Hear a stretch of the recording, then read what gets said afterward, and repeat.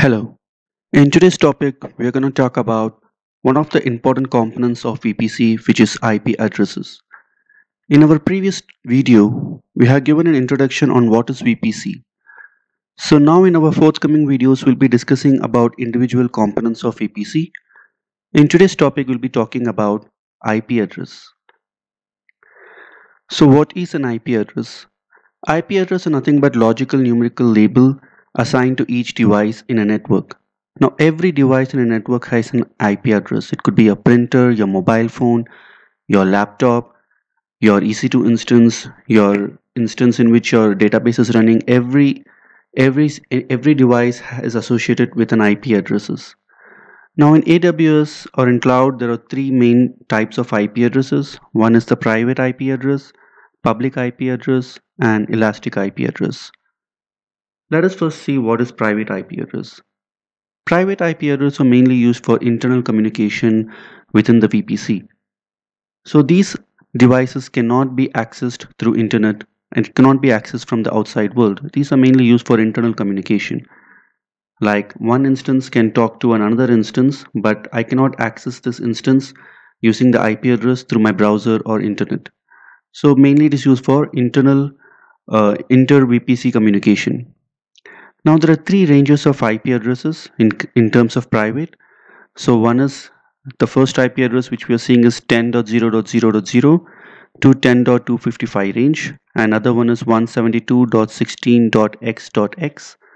And the third range is 192.168.x.x. So we will see what is this x.x. In this slide you'll be seeing that 0 to 0 till it goes to 255.255. I'm just referring this as x. We will be talking about this in detail. Now next type of IP address is the public IP address. Public IP address is basically assigned to an EC2 instance when you want that to be accessed over the internet. So these IP addresses are basically non-static in nature.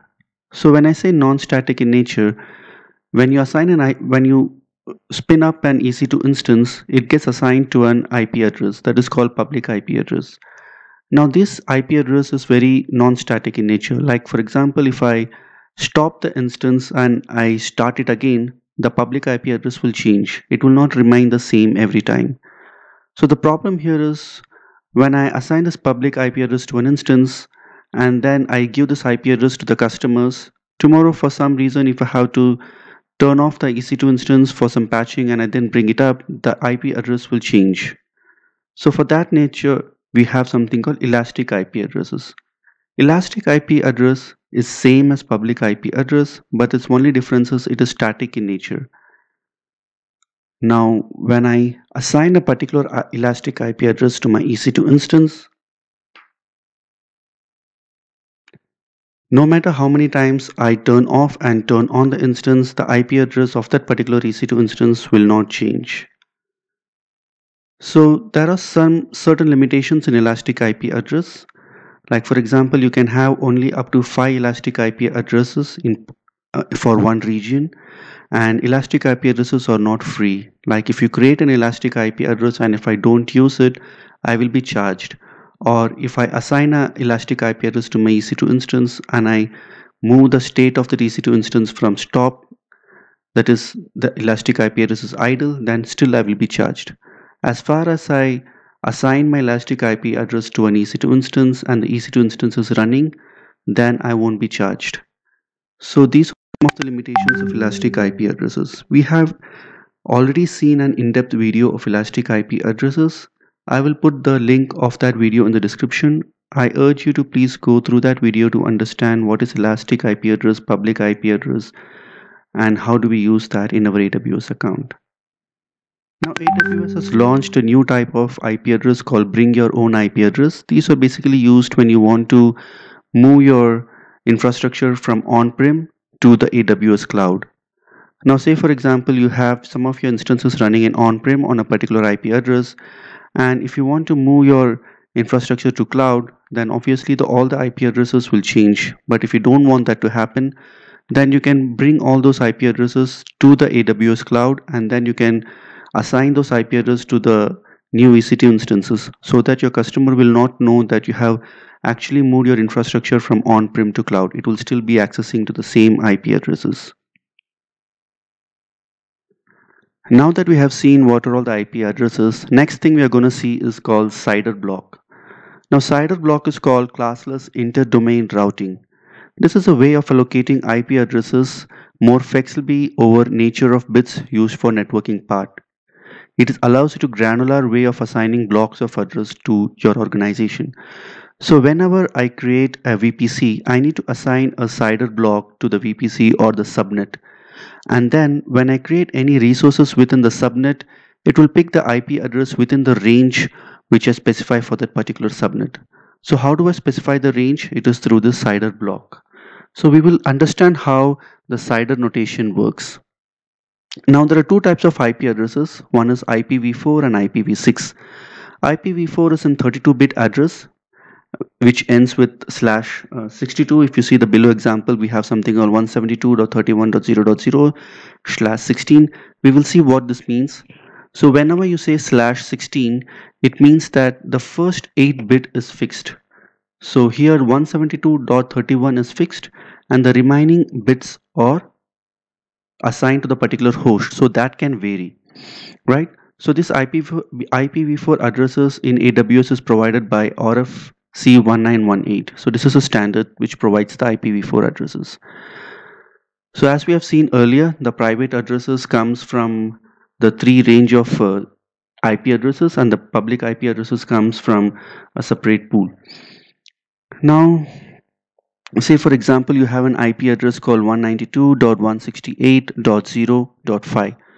Now these are called octets, right? So there are typically IPv4 is a 32-bit and each bit is an octet. So there are basically 4 octets. So first octet is 192, second octet is 168, third octet is 0, and fourth octet is 5. Now each octet is basically 8 bits. So here you can see the binary representation. This is the 8-bit representation of 192. This is the 8-bit representation of 168. This is the binary representation of 0, and this is the binary representation of 5. So this is how your each IP addresses is being converted into its corresponding binary format. Now let us understand a bit more. Let us understand as we discussed, your IP address is divided into 4 octets. So let us understand how we divide this. Say for example, you have an IP address in the range of 192.168.0.0/16. So let us break this down one by one. So the first one is the first octet, the 168 is the second octet, 0 is the third octet, and 0 is the fourth octet. Now here we have written down the binary representation of 192. So this can be 11000000. Similarly, we have written binary representation of each octets below. Now each octet, as we have discussed, is 2 to the power 8.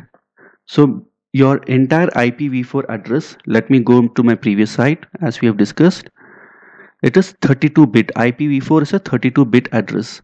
So since there are each octet is of 8 bits, you have 2 to the power 8, 2 to the power 8, 2 to the power 8, 2 to the power 8. It sums up to 2 to the power 32. It's a 32-bit IP address.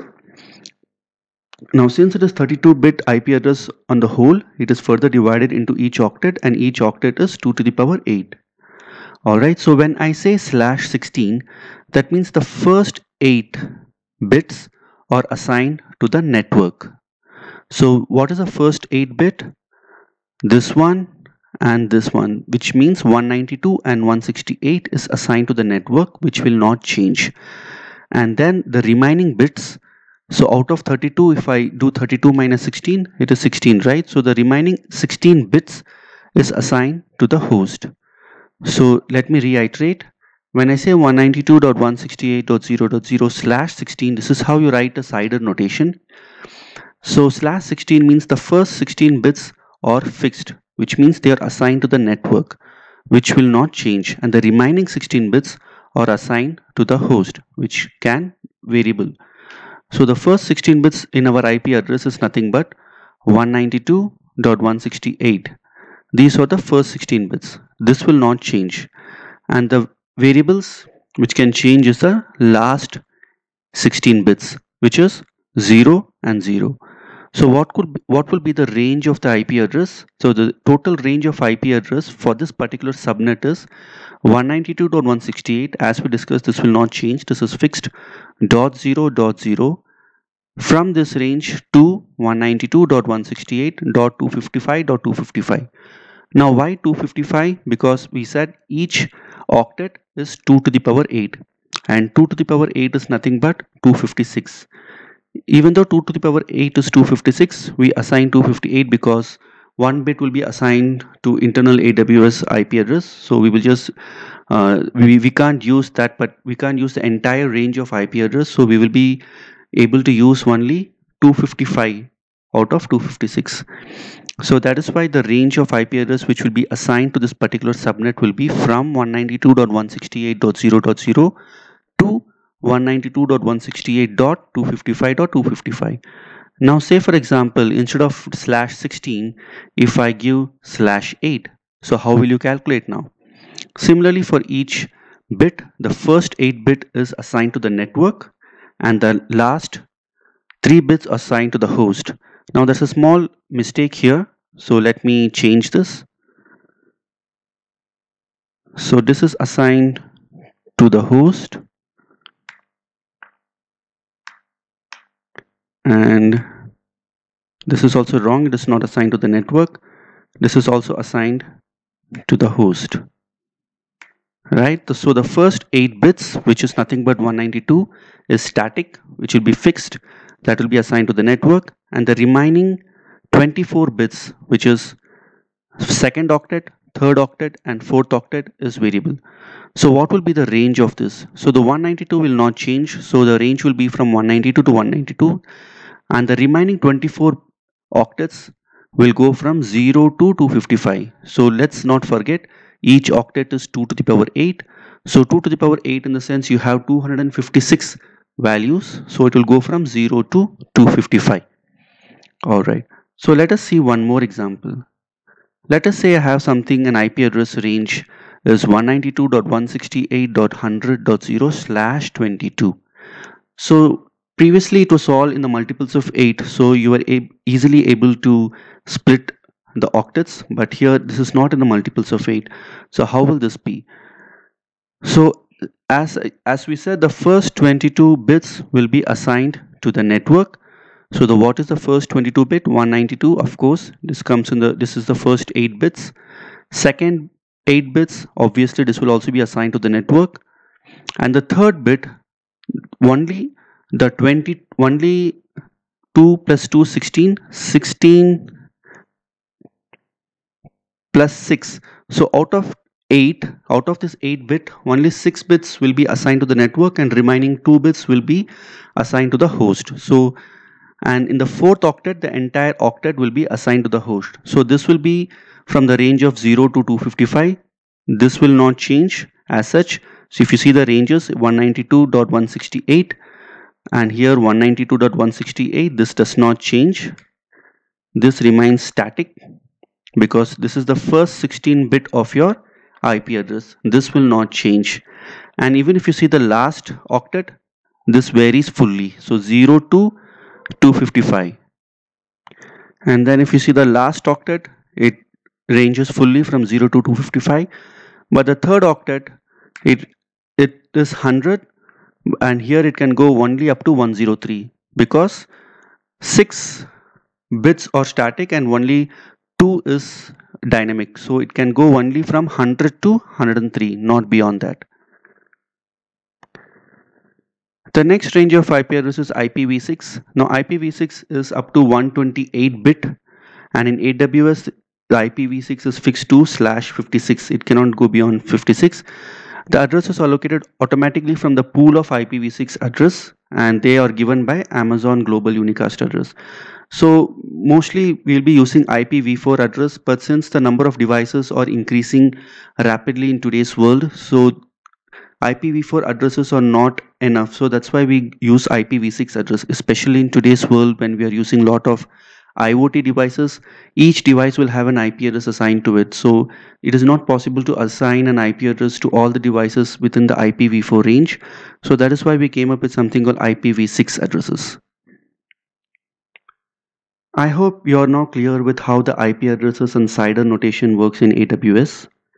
If you have any doubts and if you want me to talk on any other subject on AWS, please comment down.